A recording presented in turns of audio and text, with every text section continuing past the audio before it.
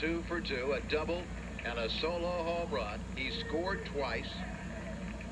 Feet away from second base. In the dirt. 2 balls to count to Campanis, and with first base open, you can bet Wolf will be extra careful to Campanis. 2-run lead for Fresno State, bottom of the 6th inning. Ball 3. Campanis steps out, takes a look at Mike Gillespie coaching at third in the tournament.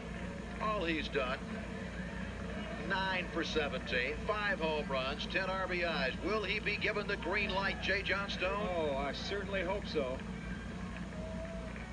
And he is swinging, and he fouls it back. 3-1. Time you got a hitter that's hot, or is that hot, you can't take the bat out of his hands. 3-0. Let him swing, because the pitch is just trying to throw strikes. So both teams have shown great character, battling back from various deficits. The concentration on the face of relief pitcher Steve Wolf, working to Jim Campanis.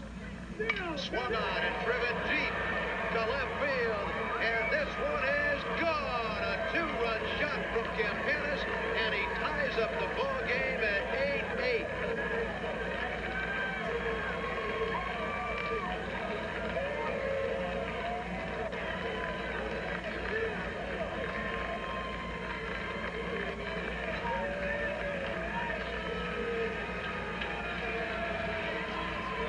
So Campanis gets a hero's welcome from his USC teammates. His 23rd home run of the season, his 2nd on the day, his 6th in this tournament, and that smile tells it all. And an upset Bob Bennett goes to his bullpen.